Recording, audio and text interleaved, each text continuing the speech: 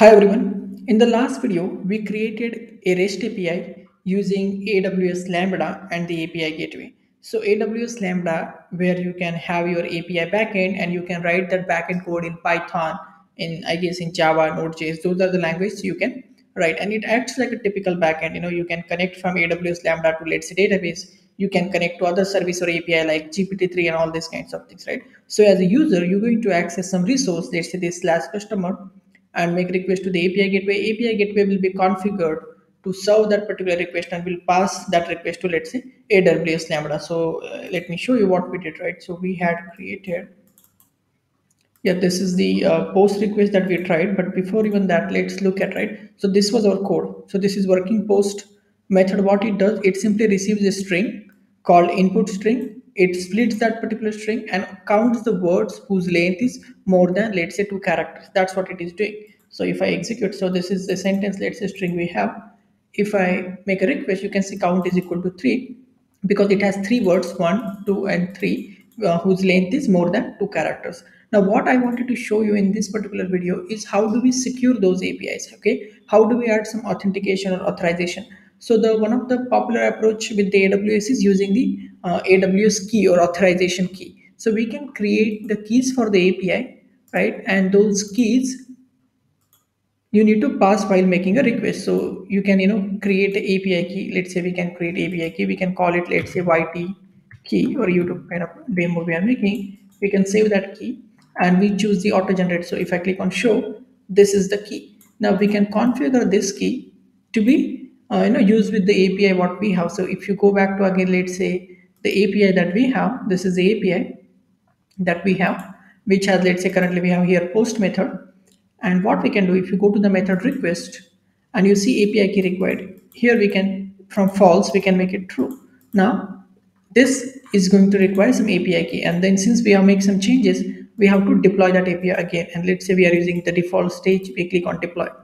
Now this is going to take maybe some 30 seconds to 1 minute actually to reflect the changes that what we have actually made. And so if I go and try again here, it is still working because it's going to take maybe those 30 seconds or something. Meanwhile, is there anything that I guess, yeah, this is the key that we have created. Let's wait for a couple of seconds and we will see whether it, okay, it's still able to make a request without any key or authorization. Still making. I could have paused the video, but let's see how much time it takes, whether it's like 30 seconds or even more than that, we can see. Okay, now it seems to be giving a forbidden. Now that changes has been deployed and those things are activated. Now we are not able to make a request because now we don't have that authorization key. So before even we use that key, there is a concept called usage plan. So if we go to the this is our API interface. Like, so if you're not sure like how to go to the API, you can let's say search for the API gateway. You can go to the API gateway, and then you should see all the APIs that you have created. This is the API that we created, YouTube demo API. If you click on that API, you will land here. You can see this is called resource.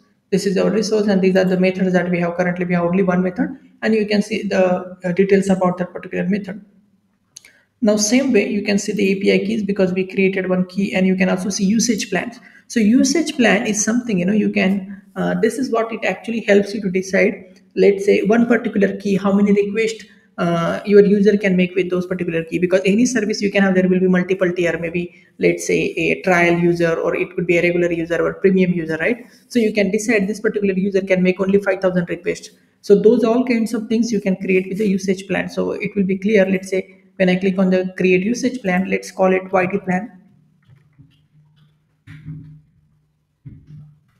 Okay, and you can put a description if you want, which is not a compulsory. Now these are the things, right? When you make any usage plan, as I told you, here you got a chance to decide, how many requests per second they can make. So let's say they can make 100 requests per second. That's the limit that you're going to set so that they don't abuse your API. Again, the burst is one of the concepts in this throttling. So burst is like how many concurrent requests at a time it can handle. So though you are allowing, let's say, 100 requests per second, But what within that fraction of second, or let's say in few milliseconds, all the 100 requests come. So you might not be able to handle, right? So maybe let's say we put a 50 here. So it means that at any moment now, that moment could be some milliseconds or something, right? So we are only allowing 50 requests at a time. So they have a choice to make 100 requests over the period of that 1 second, but at a time we can handle only 50. If it comes more than 50 at one moment, we're going to drop them. So even I just if you want to read more about what is this throttling, what is this rate and burst, I came across this particular link where it is trying to explain with examples. So I will put this particular link into the description of the video, so that you go and understand like what exactly this throttling and all this thing, right? So since we put the rate, number of requests per second, we also put how many concurrent requests they can make, and we can decide one quota. Let's say 100,000 requests they can make a month. So this, okay, these are the 100,000 requests they can make a month. And we go to the next. Now what it is doing, so we can add an API stage. Since we created one plan which has those detail, how many requests it can make, now we can decide where do we want to attach this particular API, the plan we created. So we can select our API. So our API is YouTube demo API. This is where we want to attach, and we will choose one of the stage we have, which is the default. And then we, okay, now that plan is now attached to our particular this thing. If you click on the next, you can add your API key, because you did two things. You added a plan, you added the the API endpoint, but where is the key which is actually the user will be sending? So we can add that key, and you can even search the key's name. So we have this YT key something, right? So yeah, so this is the key we had created. Now we got and we click on done. So now all this three, so what all things we did, right? We created the key, we created the plan, then inside the plan we put both the thing. We put the key that is going to be used, and we also put the resource is nothing but the API. You can even configure individual method, but let's say we did it at API level. Now I think it will still take some time to reflect. We don't need to deploy API again. That's what my guess. Let's try and see. And if I make a request now, okay, it is still a forbidden, right? So let's pick up our key and try to make a request.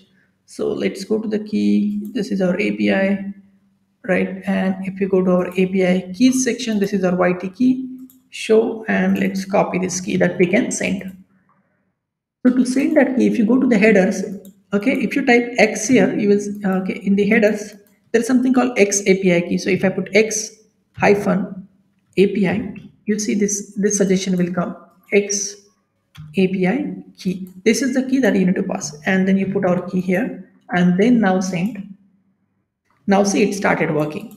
So this is how you can secure it. So for every customer, you can create the key, and you can decide, or you can create different plans for those different customers, right? This way you can manage your subscription or whatever service you have. And as I mentioned, you can also control how many requests they can make in per second, kind of thing. So this is how you can secure. I hope you have watched the earlier video where we created this this Lambda function, API gateway, and all this thing, and we saw we got into the lot of troubles, and eventually we troubleshoot all those things and make API working. One more thing I wanted to show you, maybe let's see if I can reproduce this thing. So if you go to our API, let's say this is our YT key, we want to go to the API.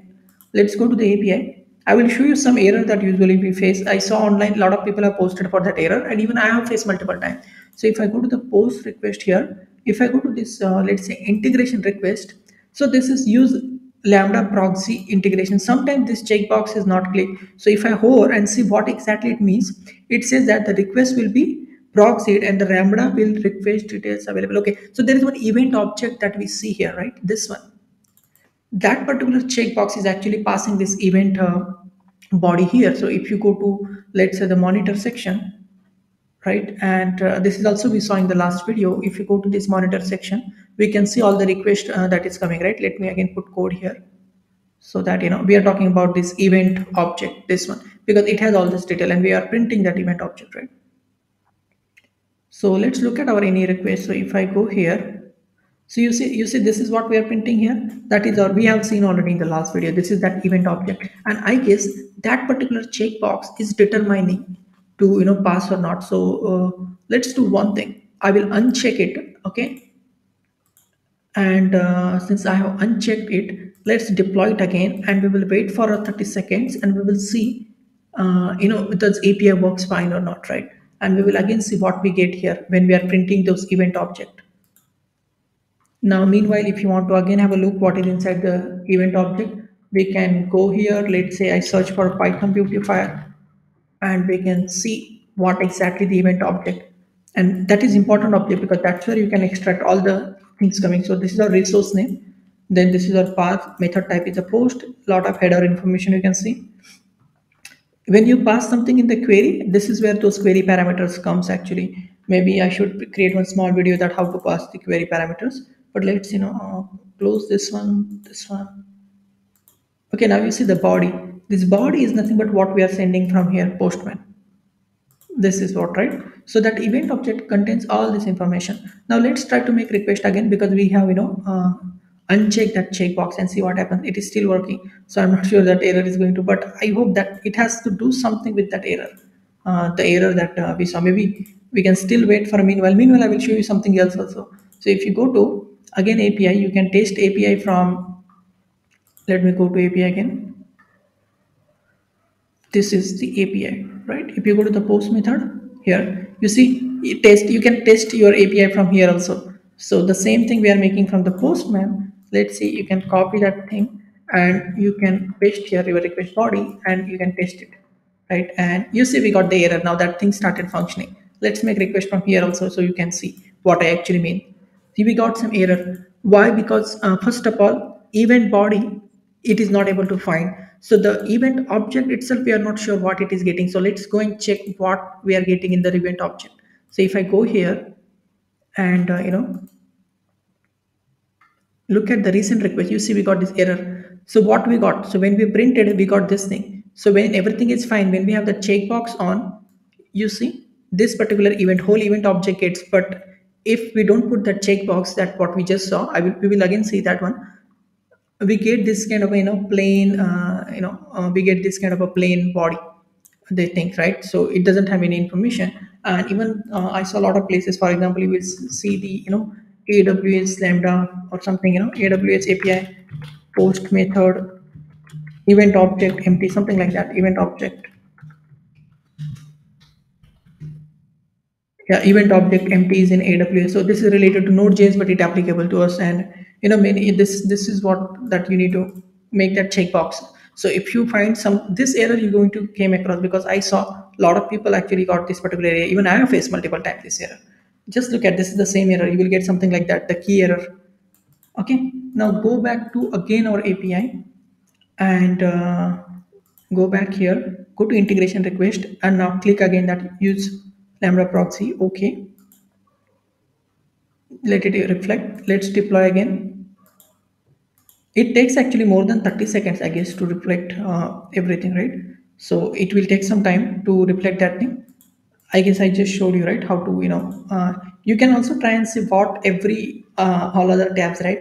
We saw this particular tab where it is passing that event object, the method request. Here we do this true false kind of thing, whether the key is required or not. The other thing is important. Yeah, we can test from here itself. So let's try from here itself first. How much time it's going to take? So if that changes get reflect, then we should see this. Yeah, now it is working. So let me go and again hit from here. No, it is error. Why do? Okay, it is seems to be from here. I test. Okay, maybe let's say it takes some time to access outside or something like that, because when you access here, you don't require any authentication because you're just there on that API gateway. Let's wait for a couple of seconds and we should see this one is also working. Not yet. Let's wait.